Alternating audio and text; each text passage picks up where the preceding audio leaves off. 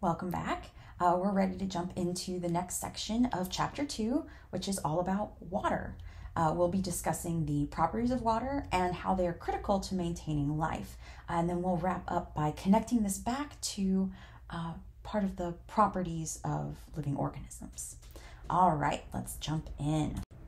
So, water is essential to life. About 60 to 70% of your body is made up of water, and even just on an individual cell level, the fluid inside the cell is water-based. It's called aqueous.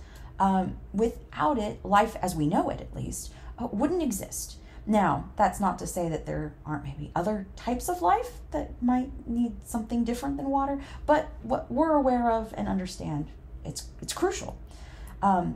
This is also why astronomers, astrobiologists, and planetary scientists have been spending so much time and effort looking for even just trace amounts of water on other planets. Because if they can find any water, that may suggest that there's some sort of life there. Okay, so what are these key properties of water that we're going to be looking at? Water is polar. Water stabilizes temperatures. It's an excellent solvent, and it's cohesive. All right, let's get into what all of those things mean. All right, so we'll start off with looking at the polarity of water. So hopefully you remember from the last lecture that water is a polar molecule. We have our oxygen and our two hydrogens, and when they covalently bond, that bond is slightly polar. The oxygen draws the electrons closer into it, giving the oxygen a slight negative charge, and the two hydrogen atoms are left with a slight positive charge. So that molecule itself, you can kind of think of it like a magnet. The oxygen part is a little negative, the hydrogen part is a little positive, and it attracts other slightly negative and positive molecules, namely other water molecules, right? Because every water molecule is polar. So they're attracted to each other. And you can see in my little drawing here, you can see where, here we've got our oxygen that's a little negative.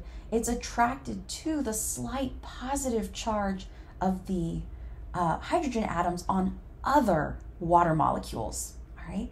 And so then they kind of stick to each other, that hydrogen bonding, right? Remember, it's not really strong. It's not like an ionic bond, but it's similar, just much, much less strong. Let's see. So what's really interesting about this is that polar molecules are attracted to other polar molecules. But what about nonpolar molecules?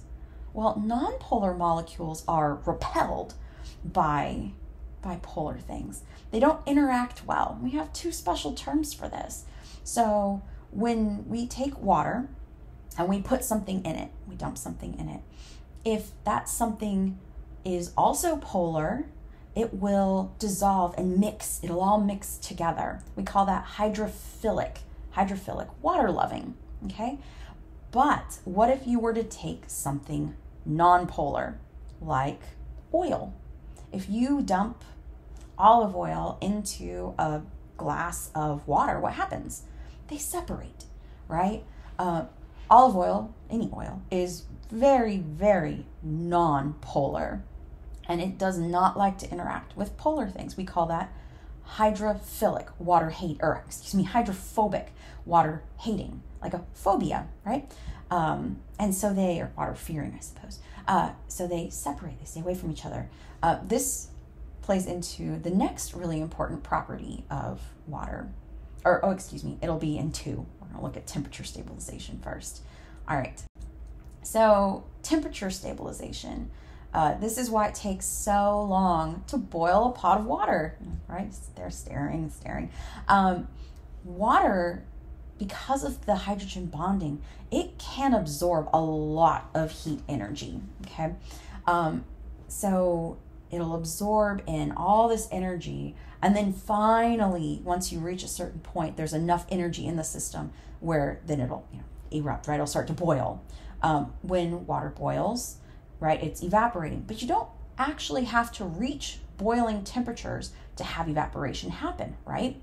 If you've ever boiled a pot of water, you know that steam starts to rise far before you actually hit the boiling point. And that's what you can see. There's a constant flux of evaporation and condensation, rain, right? It's a system, the hydrologic system, but there's a constant flux of water evaporating and condensing back into liquid solution. This allows for a great deal of energy to be absorbed, i.e. a lot of heat to be absorbed in the water before you actually see a temperature change. This is really cool, but it also has us really concerned, particularly when we talk about the climate, because the ocean can hold a lot of heat before we see temperature changes. But once the capacity for it to hold heat reaches a critical point, it can only hold so much more heat, right? And we'll start to see big rises in temperature. It's one of the things climate scientists are really concerned about right now. But other areas that we can think about this is, let's say you go for a run and you get really sweaty. Well, that water on your skin, that sweat, it can evaporate. As it evaporates, energy goes out of the system, cooling you, okay? So that's kind of the trade-off. It'll cool your skin as you release that heat out into the atmosphere. Now, if you're down here in the South with us, doesn't work quite as well because there's so much water in the air. Our humidity is really high. So when you sweat, it doesn't evaporate as readily. But if you live somewhere that's very arid, it works very well. Okay, and you can see we've got our little picture here. This is the lattice structure. Kind of had a simpler version of this on the previous slide, so you can see how the different bonds interact with each other.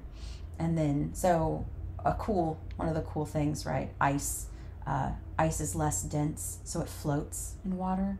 In fact, with most solids, the solid is more dense and will sink, or at least stay level, same density. It's kind of one of those interesting properties of water as well. Okay, now solvent.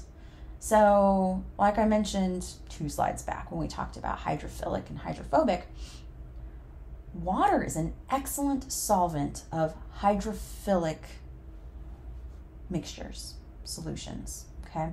So, and this has to do with water's polar nature. So other ionic compounds, other polar molecules, they readily dissolve in water. They're hydrophilic, okay? We refer to water as a solvent, because it's so, anytime you dissolve things into it, right? So you dissolve things into the solvent. After you've done that, now you have a solution. Just a little bit of terminology stuff there for you. In our little example here, we have table salt, sodium chloride, dissolved into water. So sodium chloride is an ionic compound, right? So it is polar and hydrophilic. And what happens is the waters are attracted to the sodium and the chloride after they separate. And you can see in the little picture, the different ends are attracted. So the chloride ion is negative. That's our little green guy here.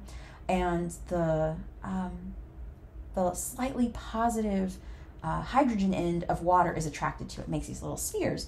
And then the reverse is true for the sodium, where the slightly negative oxygen is now attracted to the sodium molecule. So you get these little spheres of hydration is what they're called. Pretty neat. Okay. Now we've got another property that is a direct consequence of all that hydrogen bonding again, and that is that water is cohesive.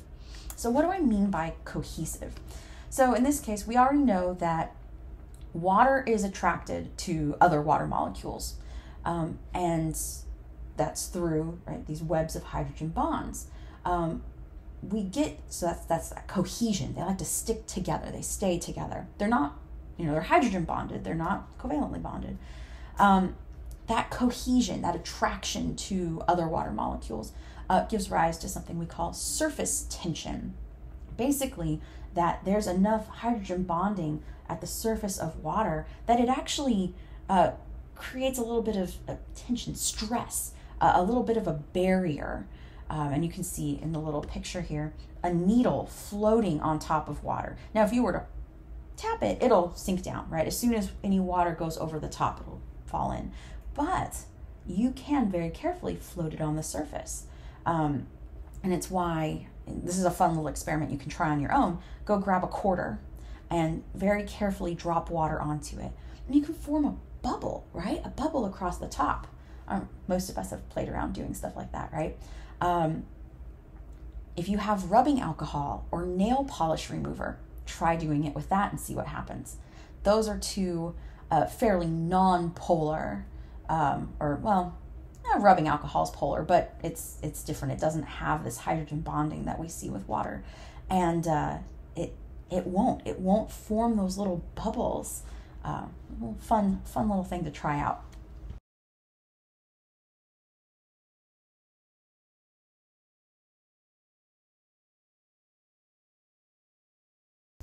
All right, so we've wrapped up the key properties of water, but we have one more thing to talk about in relation to water, and that is buffers, pH, acids, bases. Okay, so in all living organisms, there's a specific range of tolerance for just about everything.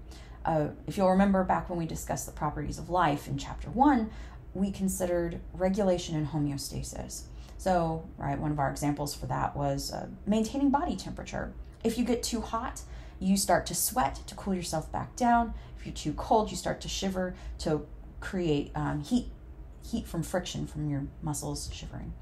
So that's one example. But another important piece to that is that your cells have to maintain an appropriate pH as well. Your cells, your blood, all the aqueous solutions throughout your body need to be within a certain pH to function properly.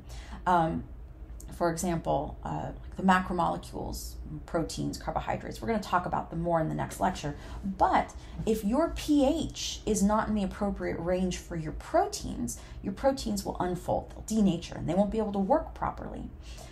So that would be very bad. Now, so imagine for a moment, like inside one of your cells, you need to maintain a particular pH, which is around neutral. Talk about that more later. But for everything to function properly. But imagine in your stomach, it's very acidic. Well, why isn't that a problem? Well, it's that acidic, your stomach acids are kept away from the inside of your cells. There's all sorts of lining to your stomach when it's working properly. So it can break down, denature the proteins that you eat and other things too. Okay, so let's talk a bit about what I mean by pH. So the pH of a solution is a measure of its acidity or its alkalinity, okay? So acid, base. Alkalinity refers to base. A pH test measures the amount of hydrogen ions that exist in a given solution. And the overall concentration of hydrogen ions is inversely related to its pH and can be measured on the pH scale. So a large concentration, a high concentration of hydrogen ions means a lower pH number. And the fewer hydrogen ions, the higher the pH number. So the scale is 0 to 14, where pure water is neutral, and that's a 7. And then anything less than 7 is acidic, and anything above 7 is basic. Alkaline is another word for that. All right. So acids, acidic solutions, are substances that provide hydrogen ions and have a lower pH number. Bases are substances that provide hydroxide ions, so OH negative, and they raise the pH number. Most cells in our body, like I said before, right, they operate in this really narrow range from about 7.2 to 7.6. So just just slightly alkaline, basic. Buffers readily absorb excess hydrogen and hydroxide ions. So they keep the pH in the proper zone so that everything can function appropriately. So buffers are very, very important, and every cell in your body, all of your fluids are buffered. They're buffered solutions to a point, to help keep that range. Now, if you were to inject yourself with an incredibly acidic solution, that your buffers wouldn't be able to manage it well enough. So don't ever do that. That would be really bad. But there are some things that can happen in your body, like ketosis, it can be a consequence of being diabetic, that can cause your body fluids to become too basic, and that's very dangerous as well, right? So the buffers help, but they can only work with so much excess. All right. So that wraps up our second lecture for Chapter 2 on water, and I will see you back here for biological molecules.